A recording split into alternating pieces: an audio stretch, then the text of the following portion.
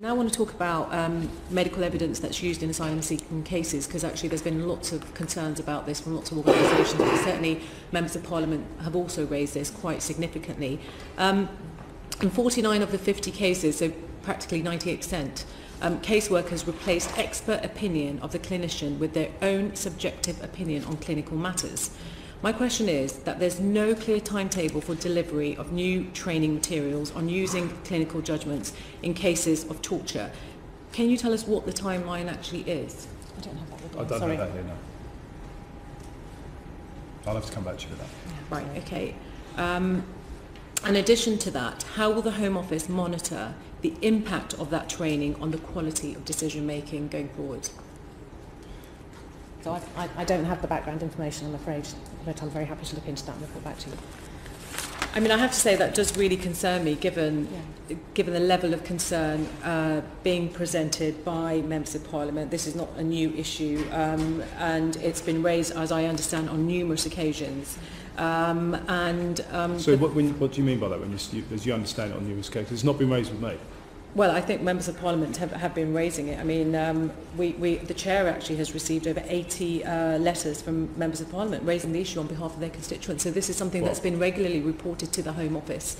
Well, I will look at it. I'm very happy to have a look at this and come back to you on that. But this is not an issue that anybody's raised directly with me. But that doesn't mean it shouldn't be dealt with. So I will.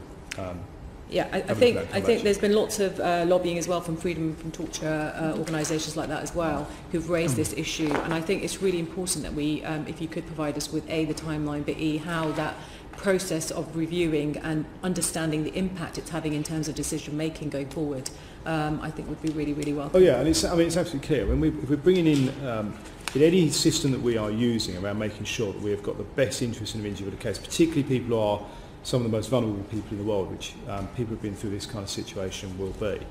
That when we bring something in, we are very, very clear, and I'm very determined that we make sure that what we've got is appropriate, that it's delivering what it's supposed to deliver in the best interest of those individuals, and that we're able to assess that to make sure that the outcomes actually are the right outcomes. So that side of it absolutely will be there, but in terms of the timeline, yes, I will come back to you, and I will make sure we do that urgently.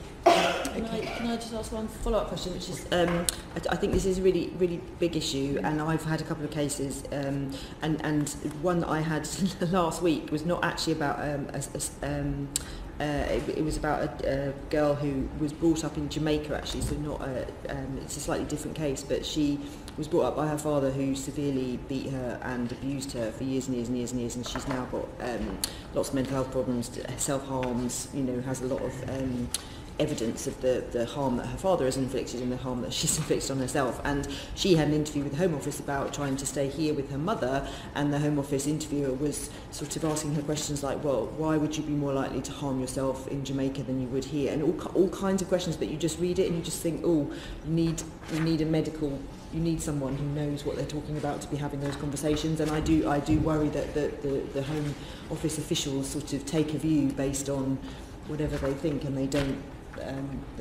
look at what some of the medical evidence is. So I would just underline and we'll want to look at the evidence available. We'll look into it. Yes. Absolutely. I mean, caseworkers making clinical judgments which are actually beyond their qualifications, and then asking expert witnesses about their level of expertise and qualification, and the fact that we have 98% of cases where it's found that they're replacing expert opinion just shows the gravity of the concern here. So the feedback will be great. Thank you very much. Thank you.